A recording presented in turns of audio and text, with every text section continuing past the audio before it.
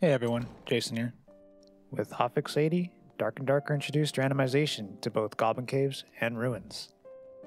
I love randomization, I think it's sick, but I see a few problems with this implementation. Mainly, it kind of removes the risk-reward balance for doing both bosses, and encourages rat-like behavior, where you just wait around for other people to do the bosses for you. It's kinda lame. Now before Hotfix 80, Goblin Caves and Ruins had a consistent dungeon layout. You always knew where the bosses were, and the loot rooms between them. With continuous dungeons in early wipe, players would all fight for this loot. It was a bloodbath. You'd always have people waiting for you to finish the boss, and then more people spawning in. Now for being completely honest, some bosses were worth fighting more than others, particularly Cave Troll and Spectral Knight, who offer materials for crafting gold storage.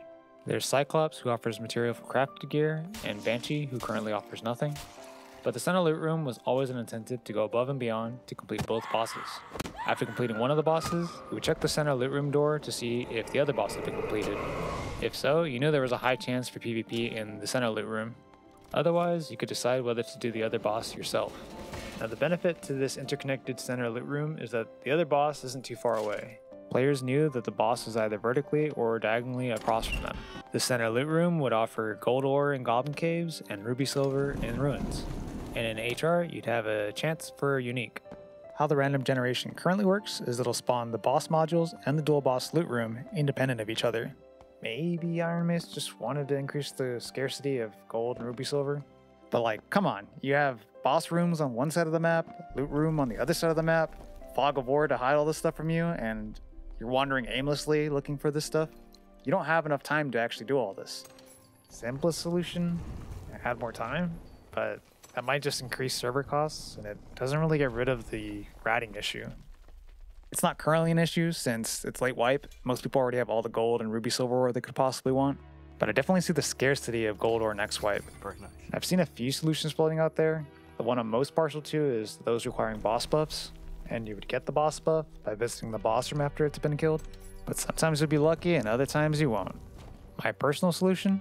Put constraints on the boss modules. Just stack the bosses as they were, and then position them anywhere on the map and allow for them to be freely rotated. Then slap in any other constrained modules, like the Tower Bridge module in Ruins, which is 2 pieces. This is already implemented in the game, so it shouldn't be too hard for the boss modules.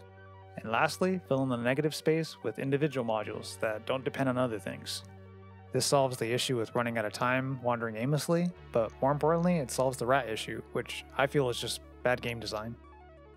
Really makes you think though, doesn't it? How many possible maps are there, and why stop at a 5x5? But what do you guys think?